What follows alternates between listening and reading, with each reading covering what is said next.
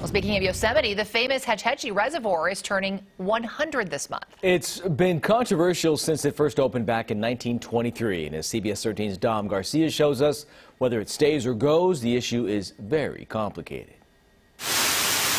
As Hetch Hetchy Reservoir celebrates its 100th birthday, the fight to get rid of it is alive and well. What makes you personally so passionate about this issue? Well, this is again the one time in history we've done something like this. Breck Rosecrans is with Restore Hetch Hetchy. That's a group dedicated to restoring the area to its original state. If they had their way, this would have looked like this. This is the one time that we've taken away a piece of not any national park, but Yosemite National Park, and we think that it was a quirk of history that it happened in 1913, and there's a real opportunity to restore the valley. But like most things, it's not that simple. Hetch Hetchy provides around 97% of drinking water to San Francisco.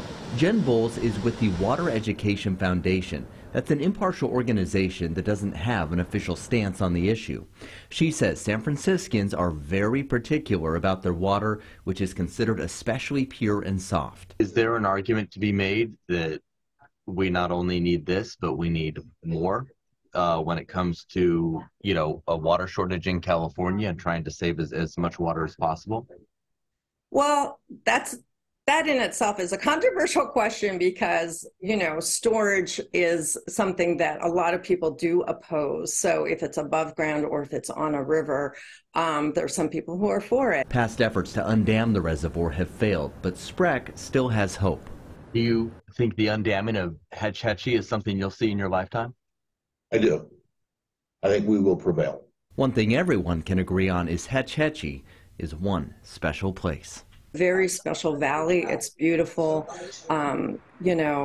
People can go check it out themselves. You can walk around it. You can see the dam and come to your own conclusions.